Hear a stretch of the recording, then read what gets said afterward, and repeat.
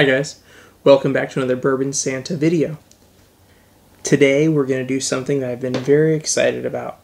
And I know we're in the middle of Booker's Month, but I'm going to try not to get behind on stuff the way I did during Irish Month. So,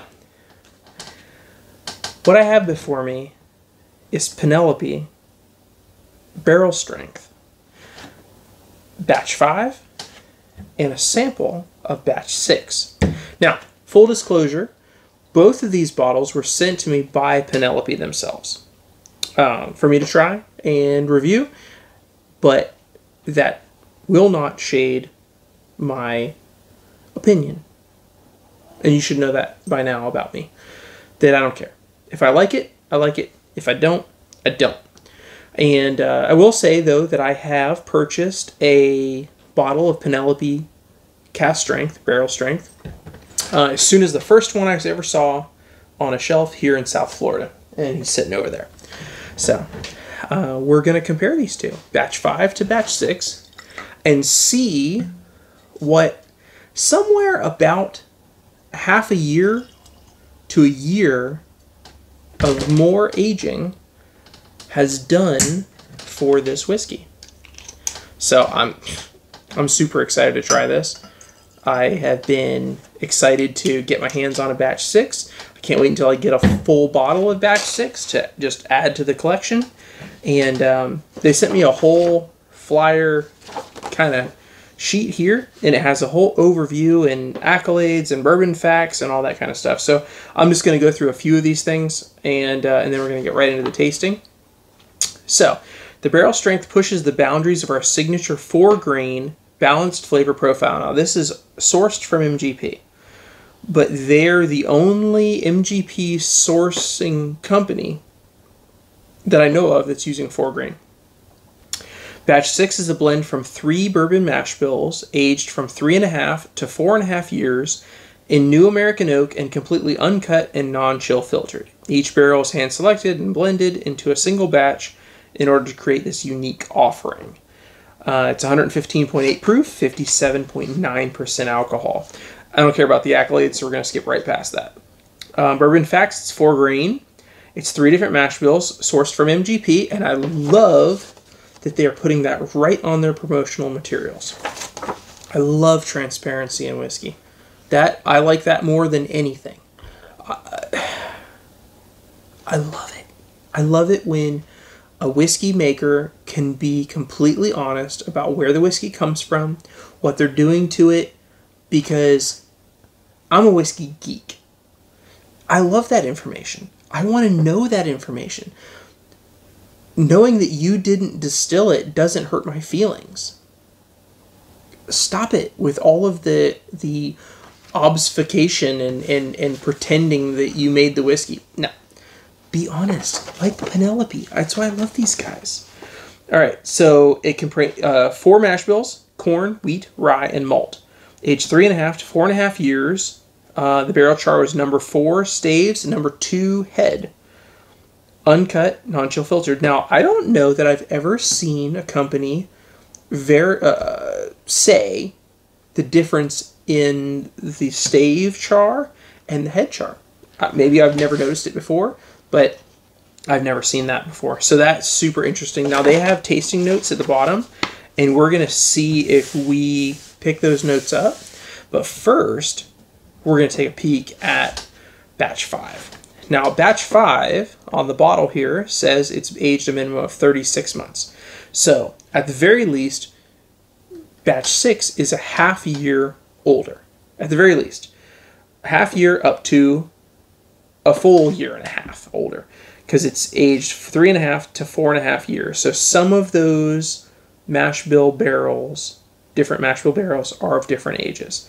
So the oldest thing in here is 4.5. Now, of course, because of TTB laws, on Batch 5, they have to list the youngest, and they're listing 36 months. So it looks to me like this is about half a year, 6 months older whiskey, which I'm super interested to see the difference a half a year makes in an aging process. That, to me, fascinating. So let's take a nose on batch 5, and then we'll nose batch 6, and then we'll taste them both and see the differences that we see.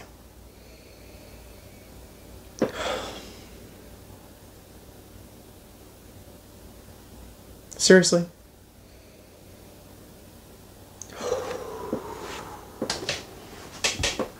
Wow.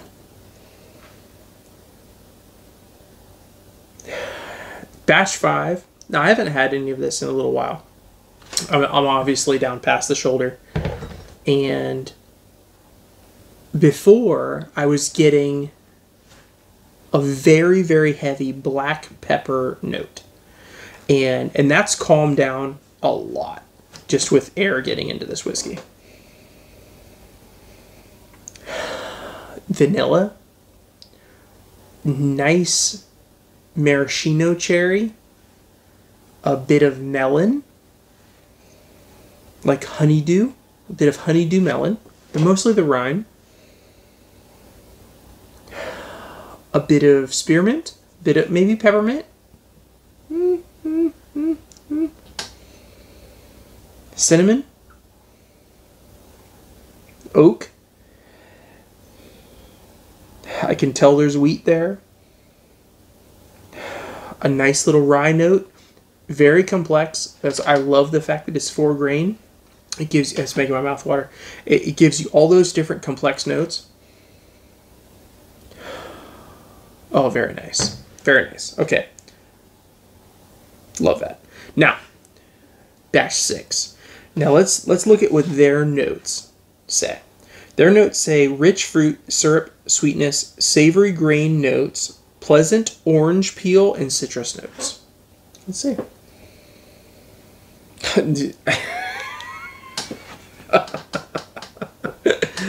They aren't wrong. I get the rich fruit. It's like, wow, it's like a whole orchard of fruit. It's peach. I get a little plumminess, maybe even a hint of pear. I get those citrus notes. I can get syrupiness. There's a thick, darker note hanging out there. Of course, it's super, super sweet. But I see what they're saying about savory. I can see that. And of course, there's grain notes there. I mean, we're only dealing with a 3.5 to 4.5 year old whiskey. Of course, there's going to be grain notes. I expect that. I don't even bother listing that because to me, it's just duh. Of course, they're there. I also am getting a bit of butterscotch and maybe hinting towards chocolate.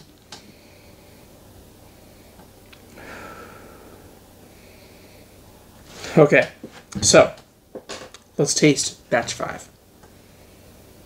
Oh yeah, there's a significant difference between these.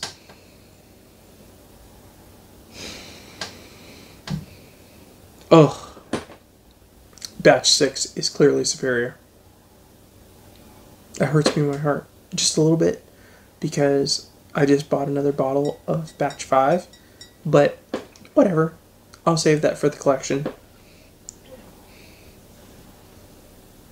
Batch 5 is brighter. And it's funny too because I wouldn't have said that until after I tried batch 6. Batch 6 is a clear improvement. It's darker and richer and less sharp, less bright.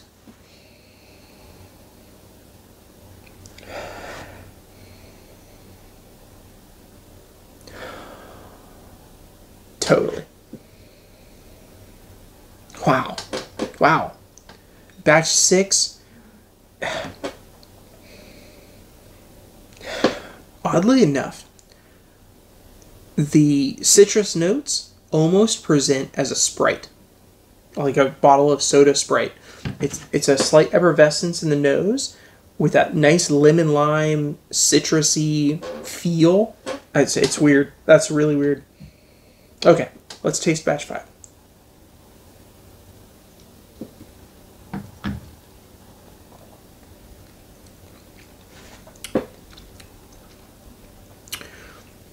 Batch 5 is amazing. Batch 5 is beautiful. It gives you that pepper note shows up on the palate. Now, before it was showing up on the nose and the palate. Now it's strictly on the palate. Now that it's got some air in it. Oof, that is nice. That it is. I can see the youth. The youth is there. But it's got a great complexity with being a 4-grain whiskey. It's all these different layers of things happening.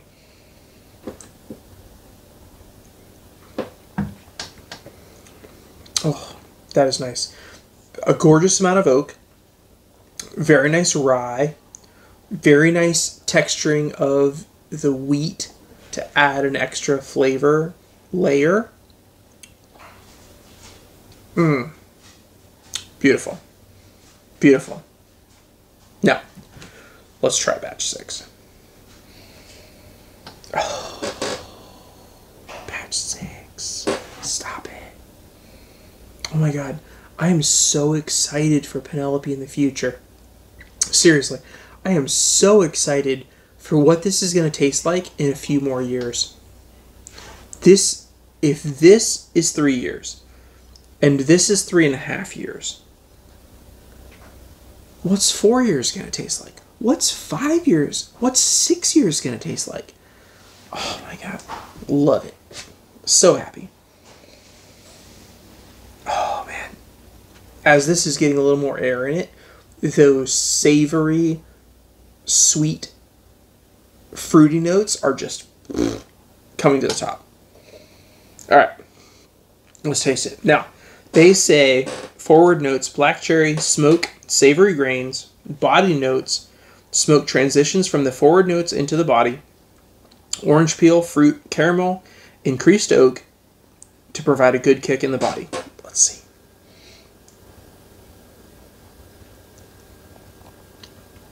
Oh. Oh my god. Where does that smoky note come from? Oh my god. What the fuck? Oh, you know what? After tasting it, I kind of pick up the smoky note on the nose.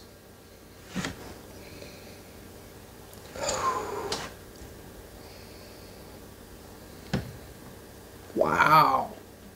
That's impressive.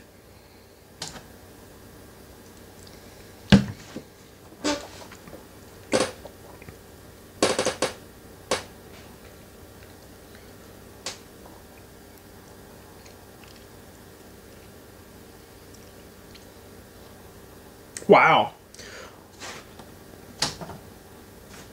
Where the heck is that smoky note coming from? Why is it there? I mean, they're not smoking anything. Dang. Wow. That's impressive. And then their finish notes are candied sweetness, smoke, savory grain, and great balance. Well, I gotta give it to them on the great balance.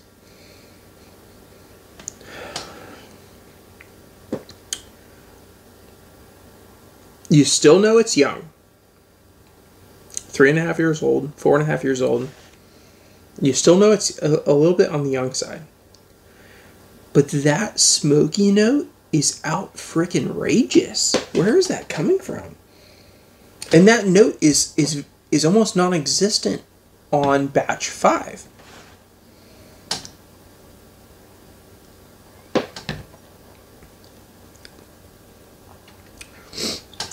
You know what? I can see, like, disconnected notes that are maybe the precursor of this smoky note in the batch 5. But in batch 6, those notes come together and give you a really distinct smoky note that I've only found on whiskeys that actually are smoked. Like the Warbringer, or the other one right back there that I can't remember the name of. Wow. That's impressive. I'd love to hear from Penelope where they think the smoke note is coming from, because it really stands out. And it's so funny because it's not there on the nose. It's totally there on the taste. Wow.